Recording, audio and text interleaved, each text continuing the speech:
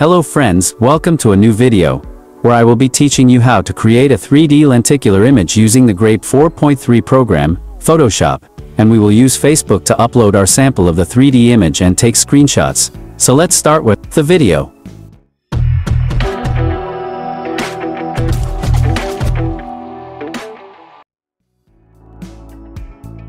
First of all, we will open in Photoshop any image that we want to convert into 3D.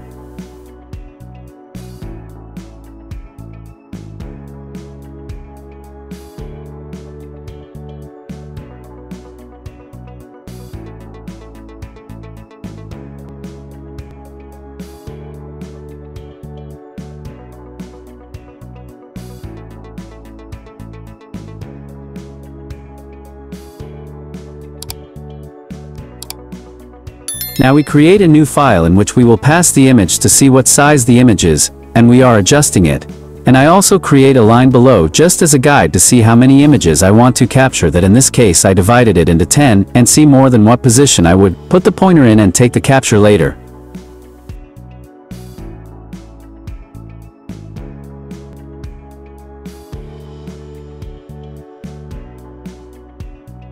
This division is only a sample for you to see how many captures we want to take from the image.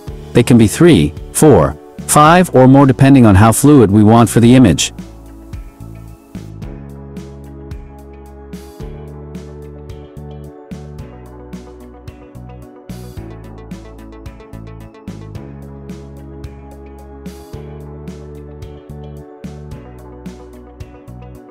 Having already measured, we cut out the document to the size of the image. If we want, we can remove the space below that we place on it, since it doesn't help us much.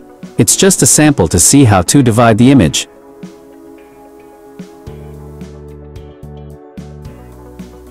Then with the pen tool we will create a stroke on the face that is what will be in the foreground, and we will be coloring gray and white tones to determine the depth we want to give to these areas that we draw, where the black color is deeper and the soft color will interpret it as a close object.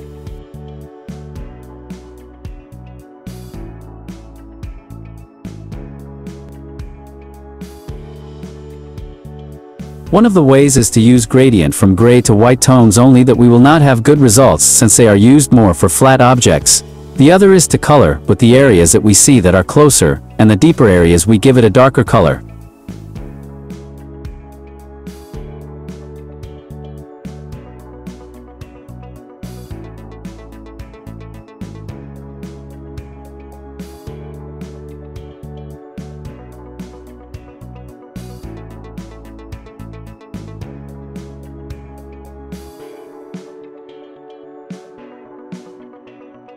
We make another stroke for the body, and then color it depending on the depth we want to give it.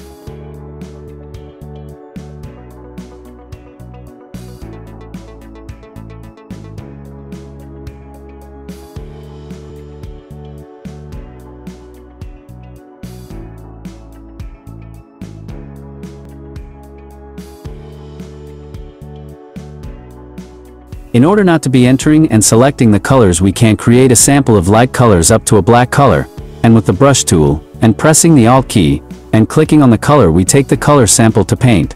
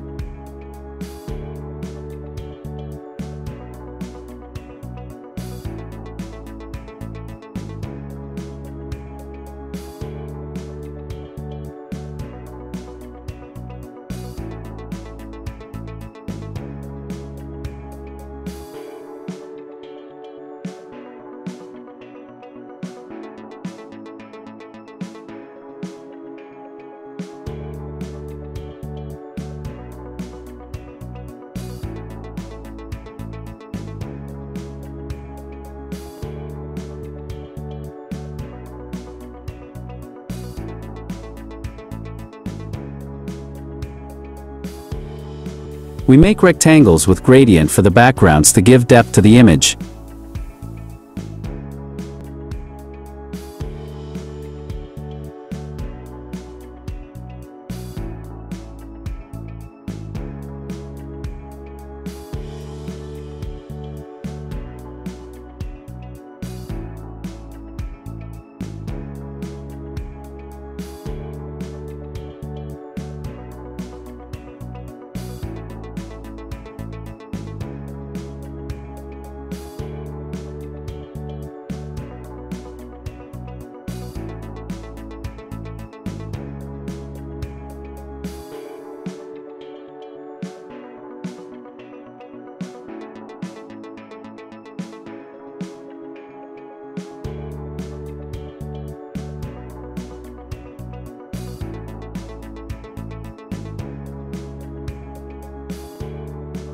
When we are ready, we are going to save these two images. The first is only the main image, and the second will be what we color with gray colors, and we will only add it to this depth.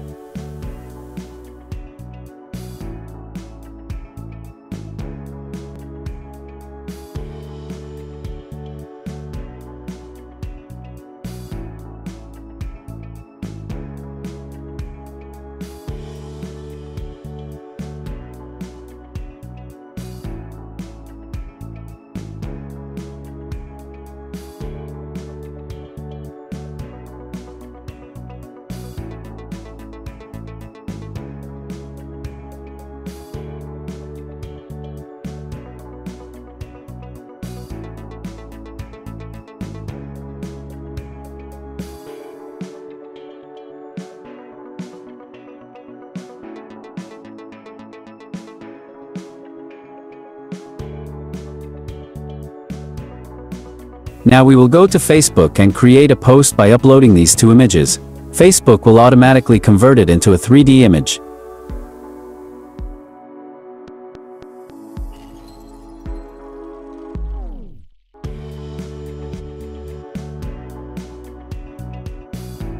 I programmed it later so that it doesn't go up and only I can see it, and make the captures.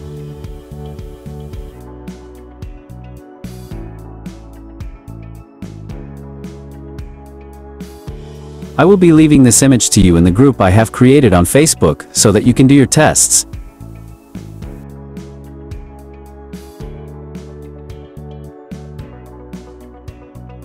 Now we will be capturing with the print screen key. Here is where we can divide by the number of captures we want.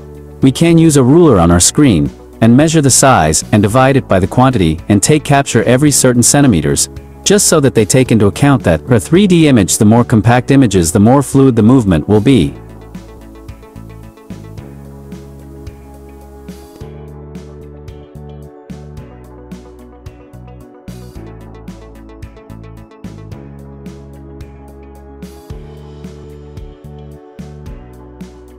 That's how we capture our 10 images.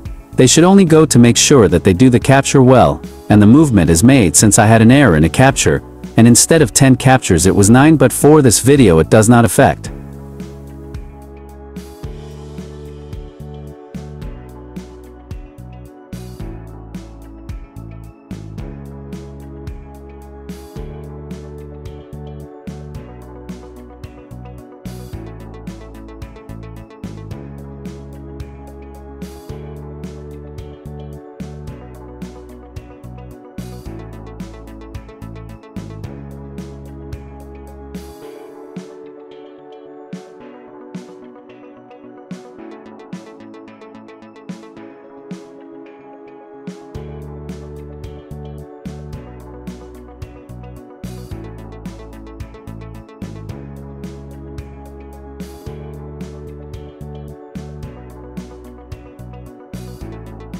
Now with the selection tool, we are going to mark only the image, and then we go to the selection window, and we give invert, and we are selecting each layer, and we give the delete key to remove the background, and that only the image remains.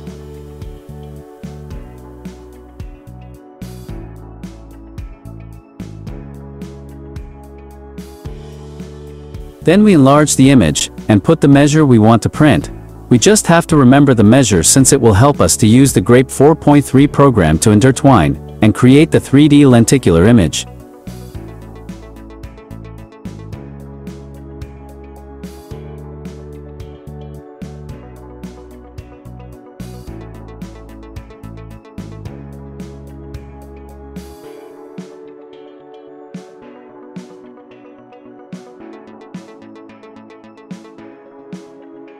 This is where I realized that one of the images was not captured well, and I had to delete it, and I was left with 9 movements.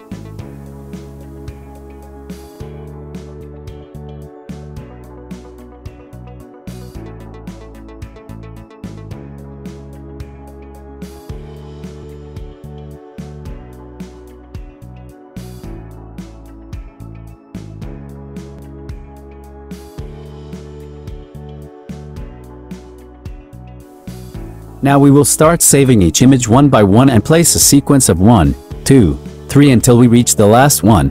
We save it in a new folder that you can call a sequence.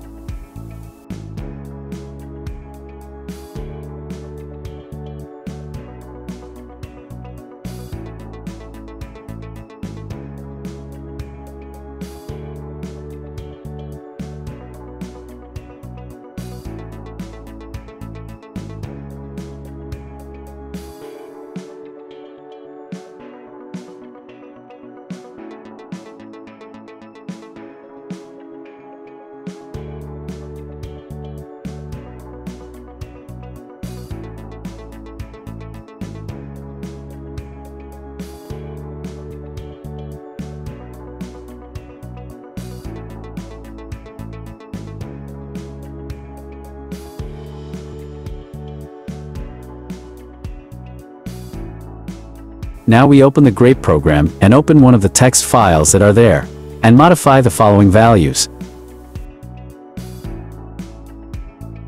In the first and second option must go the resolution of our printer. In my case it is 1440, so I can put it in half 720. In the third option should go the calibration number that we have searched for in the previous video of this series of audios in English. In my case it is 69.67. In the fourth and fifth we will put the measurement of our image that we can't see in the Photoshop program, and the rest we leave it as it is, and give the submit key.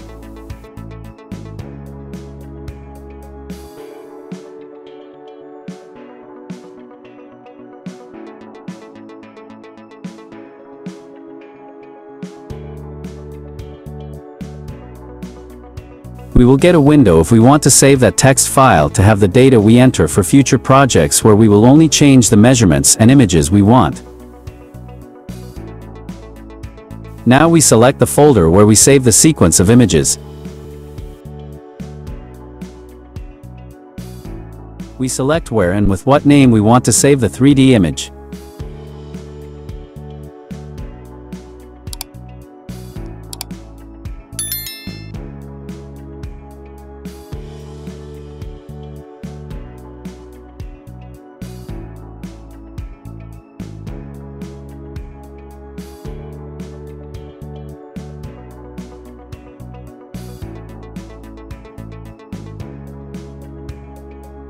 Now let's go to Photoshop and open the file we saved. Then we will go to Print and select the printer, and in Configurations we give on Glossy Photo Paper, and in High Quality, we remove the High Speed option, and we give OK, and change the printing position to horizontal, and we give to Print.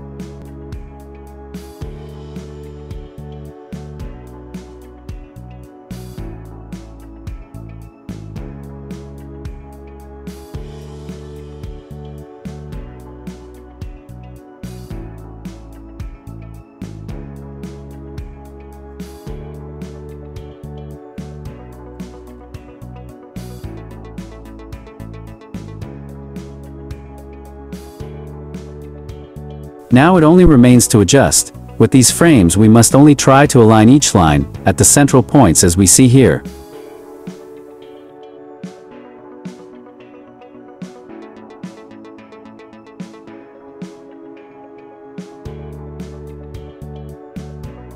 And this is the effect we have achieved. If you like this video, I invite you to comment and subscribe to continue uploading more content in English. See you in the following video. Goodbye.